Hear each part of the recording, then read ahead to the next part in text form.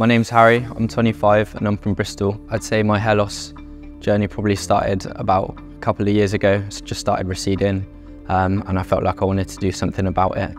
So I came to Hair of Istanbul. We did a lot of research, about 2 years worth of just looking around and seeing what the best options were for it.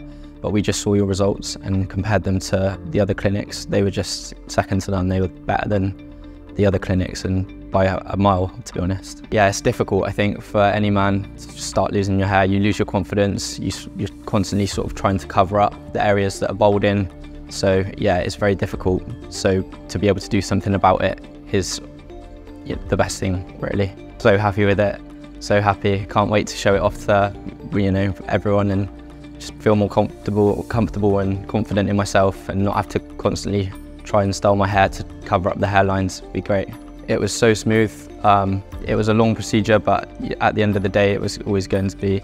But everyone made me feel so comfortable and happy and couldn't do enough. The service was incredible, and yeah, it went very smoothly in the end. It was weird seeing my head shape for the first time was strange, but yeah, everyone was really helpful and they drew it exactly the way that I wanted it. So, message to Hair of Istanbul family, massive thank you for restoring my confidence. I would never go anywhere else to get my hair transplant done. I couldn't recommend it enough.